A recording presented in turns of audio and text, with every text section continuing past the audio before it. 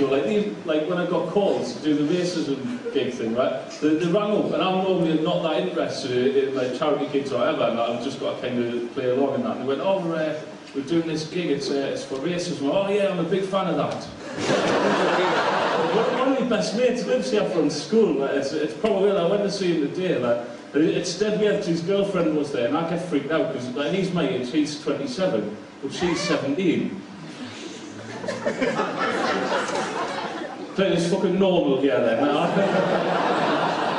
I was freaked out. I could see you lads wanting to high-five each other there as well, which was really weird. But they love it, like, they're dead comfortable. I was talking to them today and they said, she said she loves it, like the way she sees it is she knows he can't leave her for a younger woman.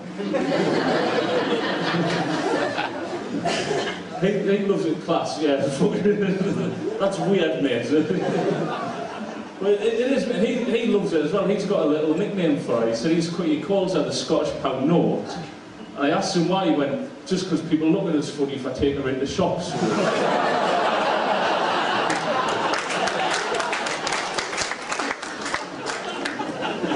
He went, and I've got to keep reminding them she is legal tender. It's weird when you're this size, like going out running. Like, I can't do it without some tits like having a go at us, you know what I mean? Like, some wank, I'll be running along and some tits will just sort of wind the window down and shout abuse at us, you know what I mean? Like, I've just realised that's him winding the window down, by the way. Somebody's looking quite confused there. I'm not this fat because I'm really shit at running, you know what I mean?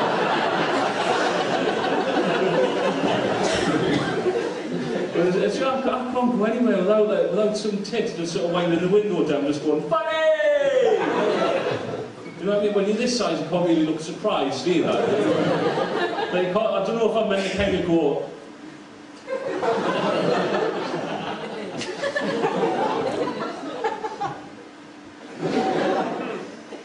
You're right, mate, this is a disgrace, this house.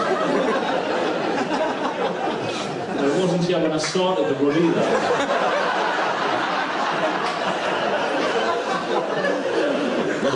Running's making it worse.